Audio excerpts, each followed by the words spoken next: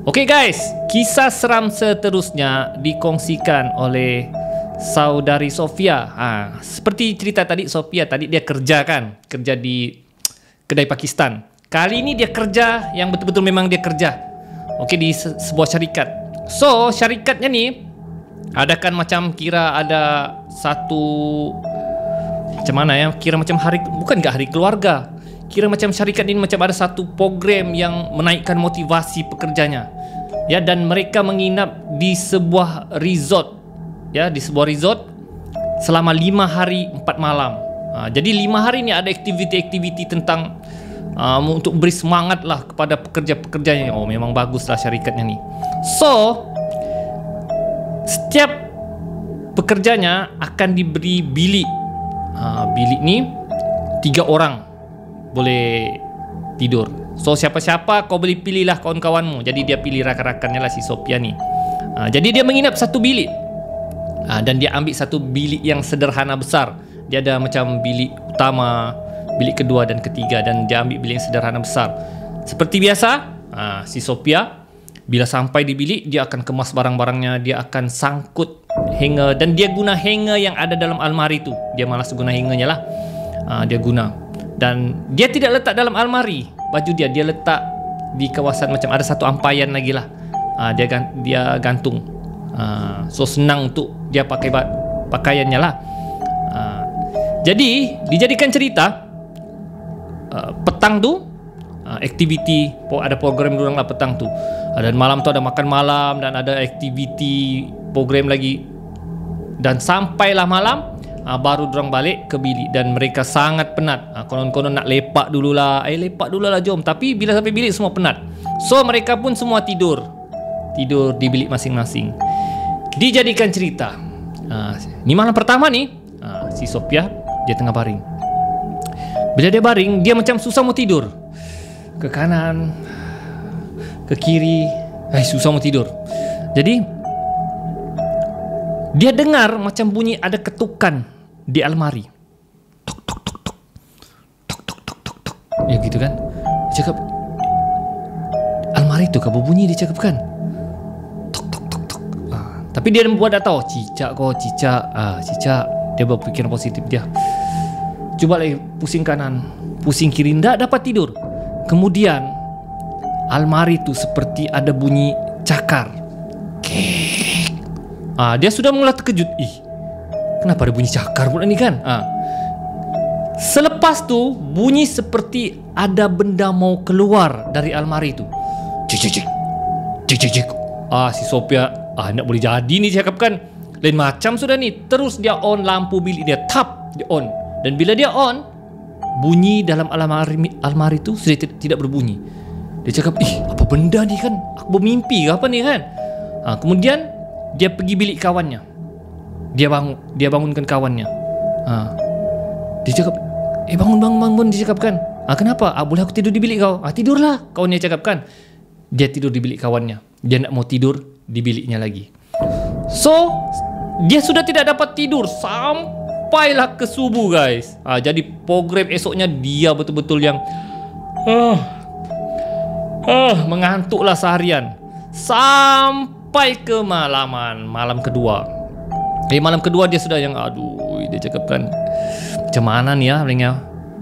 Aku mau cerita sama kawanku, takut kawan-kawan takut, dia cakap kan. Nak apalah aku mengantuk ni, sangat mengantuk sudah ni, dia cakap kan. Naik bilik tidurlah. Jadi kawan-kawannya dia cakap, kami pergi lepak-lepak dululah, mau lepak-lepak dekat tepi kolam. Jadi si Sophia yang tak tahan sudah mengantuk betul, sudahlah dia tidur ayam yang malamnya tu. Jadi dia naik bilik, dia on TV. Biasalah kalau orang takut ni kan, dia on TV. Dia pasanglah sound TV tu. Kemudian dia masuk bilik dia tengok ada sudah bunyi-bunyi ni.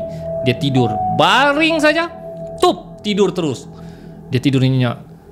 Tidak lama kemudian, ada lebih kurang sejam saja dia tidur, volume TV tu tiba-tiba yang paling kuat, yang pang, macam mau pecah. Terkejut si Sophia, terbangun dia.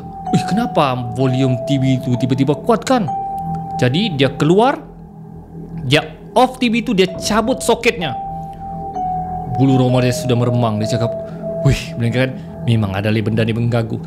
Sophia ambil tudung, dia turun pergi tempat kawannya lepak. Kawan-kawannya terkejut.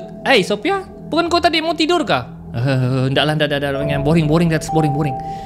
Dia tidak ceritalah dengan kawan-kawannya apa yang berlaku. So selepas lepak sampai jam 3 pagi kawannya lepak, dia yang mengantuk, tidur aja kan. Jadi kawannya cakap, jomlah kita tidur, jomlah kita naik bilik. Jadi pun dia dengan kawan-kawannya naik bilik. Sampai saja di biliknya, kawannya pergi on TV.